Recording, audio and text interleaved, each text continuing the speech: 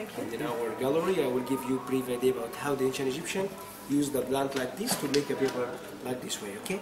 We talk about something do it before 5,000 years ago. As you see, the flower for the plant looks like the sun rays, symbol of God Amun-Ra, God of the sun. We have here the stems, looks like what? Done? It looks like a papyrus. No, it looks like the pyramids.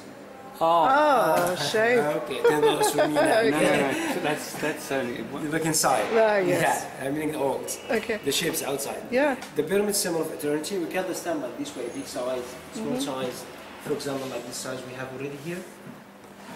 And just to remove the green part like this way, the green one looks like three pyramids. Three pyramids together will be very strong. For example, like this way. Ancient time used it to make sandals, basket, boots out of this part. We have a Moses basket in ancient time from this part exactly. We cut the inner part in small slices like this way. The inner one is very weak and is breakable like this. We use something like hammer, just will be the slices flexible than before. Like this, here. And now we use something like the famous machine in the world. This Husband beater. This husband machine, yeah. Yeah. Husband camlet, yeah. This international one, we're more experienced in Egypt here. But you are very lucky you're not Egyptian because we have a new technology. When husband come later. Now you can see the slices will be very flexible, like this way, here. But we have a sugar, like 20% of sugar. We leave the slices in water 6 days to get the sugar out. 6 days in water we have this color white.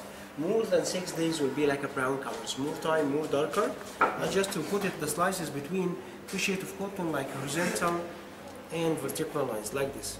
Here the slices stick together without any glue, stick together with the sugar. 20% of sugar, after 6 days will be like 10 or 5% to change like a glue, natural glue. After make this size, bigger, smaller, just to put it all under press machine for another 6 days, like this. Ancient time didn't use this machine, just put it between two big stones. Like 12 days, 6 days in water, 6 days under press machine. After 12 days we have a small piece of paper like this.